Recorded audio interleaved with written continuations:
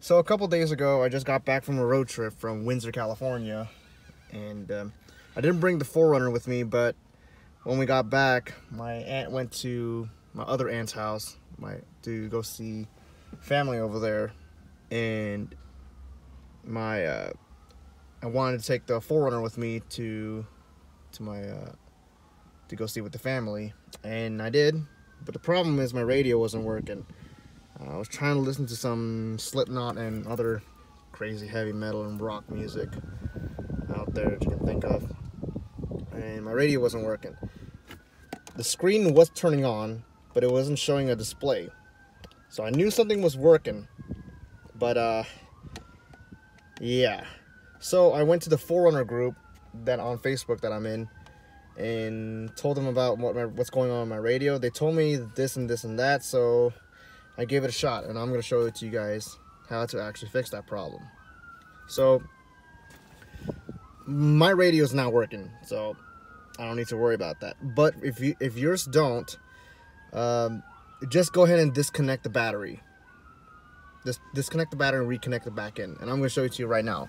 All you need to do, open up the hood.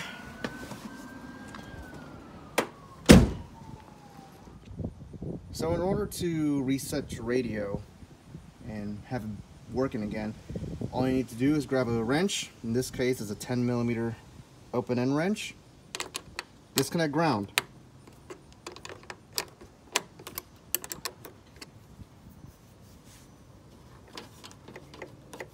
Take the battery off, or disconnect ground, and reconnect it back in.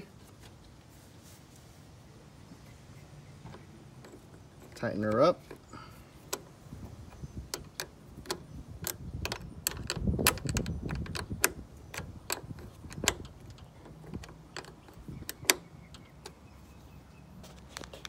All right, once it's done, close the hood.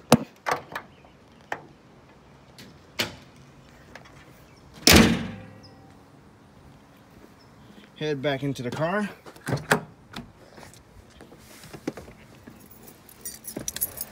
Now, grab your keys and just only turn on accessory mode. You don't need to start the car or anything like that.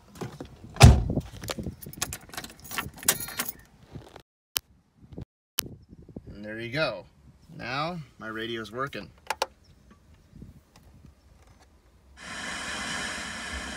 Right now you can hear static, but at least I know my radio is working. And that's how you actually reset your radio and have it working again. Now, this might not work for everybody, but for those who are wondering why is your radio not working, even though your fuses are still good, well, that's your problem.